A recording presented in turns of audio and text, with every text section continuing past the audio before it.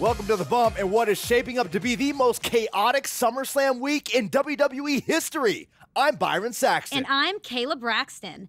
Less than a week before defending the undisputed WWE Universal Championship against Cody Rhodes in a brand versus brand main event at SummerSlam, Roman Reigns shocked the world and surrendered his title. The head of the table said that he's been beating up Cody for years now, and he has nothing more to prove. Now he's taking a sabbatical in Hollywood to show his cousin, The Rock, that he will be a bigger superstar there, too. With SummerSlam in disarray and the draft set to begin the night after, Triple H called for a one-night WWE Universal title tournament with selections from the GMs of both Raw and SmackDown. Raw GM William Regal named Cody as Raw's first entrant and said he was confident the title would be coming to Raw. But SmackDown's brand new general manager, The Miz, didn't find this awesome.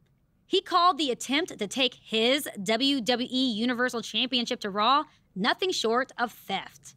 And The Miz is in it to win it for his brand. He's sending a team of killers to bring that title home. Let's take a look. Kayla, we know what Braun Strowman brings to a fight. AJ Styles is always a threat. If you ask me, though, KO is the man to beat in this whole tournament. He's been hungry for the opportunity. Reigns has left him here. That sounds like he was waiting for crumbs from Roman's table, Byron.